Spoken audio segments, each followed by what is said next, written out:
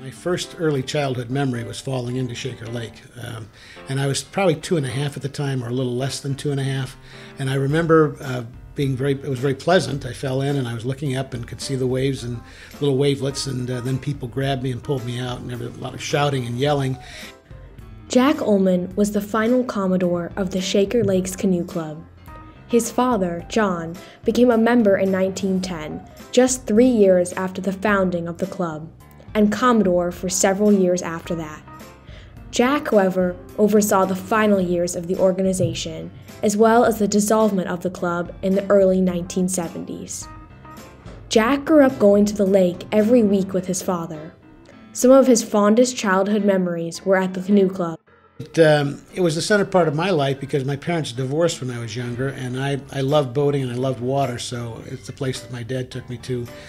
8 months a year we would canoe in the fall and the spring. Then even in the wintertime there was an oil furnace in the place, as well as a beautiful fireplace upstairs. So we would go up and talk and watch television and things like that, and even in the wintertime. So it was the center part of my childhood, really, with my dad.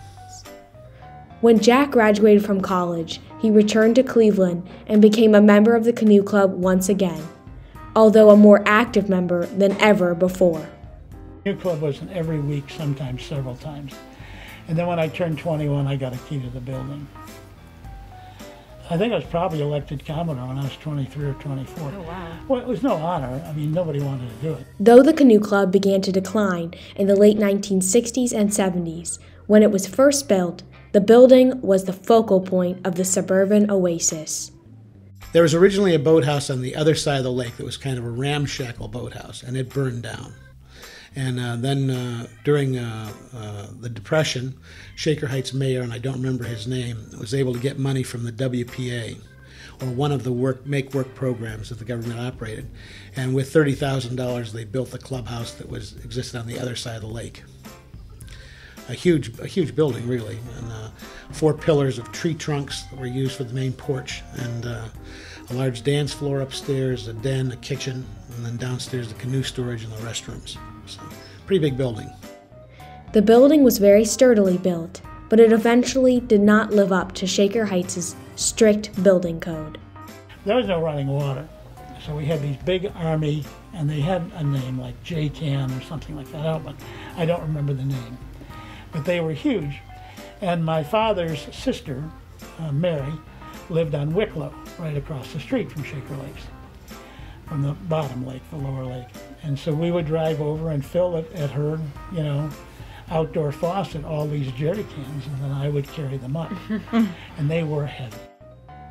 The canoe club hosted several regattas. Jack's large and very heavy boat participated in the wildest of games. Also gunnel races, we tried those. And that you stand in the stern on the gunnels again, and you bounce. And by bouncing, you make the boat go forward. Not real efficient, but... Jack's father, John, along with several members of the club, were musicians. Jack fondly remembers the concerts and moonlight carnivals.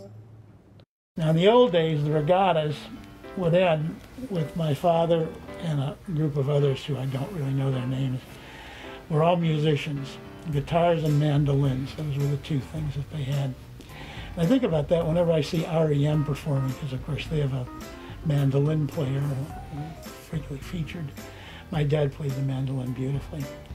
But at any rate, and they would tie the boats off, and they would light lanterns, the candle-type Japanese lanterns, and then they would sing. And all of a sudden, there'd be a big raft of boats, and they would all sing.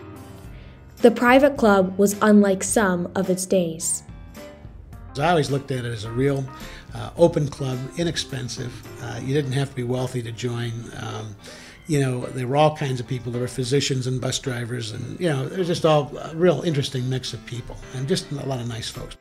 However, anti-Semitism, racism, and sexism were evident in the exclusivity of the club.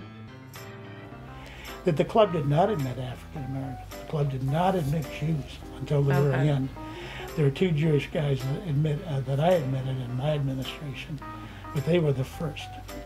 And those were days of anti-Semitism and racism. During the club's decline, it became difficult to canoe on the lake. The historic dam created by the North Union Shakers was no longer functional as it used to be. Some of the members of the canoe club took matters into their own hands. We illegally, not me personally, but the club members illegally snuck down at night where the lower bridge is, and they put in boards to keep the water from flowing out over that waterfall. And that way they could control the height of the lake. They never made it so that it would wash over anything. During Jack's time as Commodore, the club had several run-ins with the Shaker Heights Police Department and Fire Department. There were all sorts of things that happened. In fact, one night we were having a meeting. It was in the middle of winter, and all of a sudden we heard steps coming up the stairway into the dance floor area where we were meeting in the den, and 4 policemen came with their guns drawn, which was really pretty scary, you know. And there were 5 of us, probably 4 or 5 of us, just officers of the club having our monthly meeting. And somebody had called in and said there was action down at the club and probably something was going on, and so they came down to investigate. But they took it seriously enough that they had their guns out, and somebody had forgotten to lock the door. So, you know, that could have been criminals as well. We were very fortunate, I guess, in that regard. The police had more and more calls down there. They became more frustrated with it. It was a private club existing in a place that really didn't have room for a private club. The biggest thing also is we had no plumbing. Eventually, a warrant was made for my arrest by the fire department, and that was the scariest part of the whole thing. And I was a school teacher at the time, a young beginning school teacher. The idea of being arrested was not a good idea, you know, and it was a pretty frightening experience all the way around. So at that point, we gave up. Now, all that remains of the building is the original foundation and boat ramp. The site was recently uncovered by the Friends of Lower Lake, a local volunteer group. Jack and many Shaker residents hope to see work continue on Lower Lake and for it to return to its prime.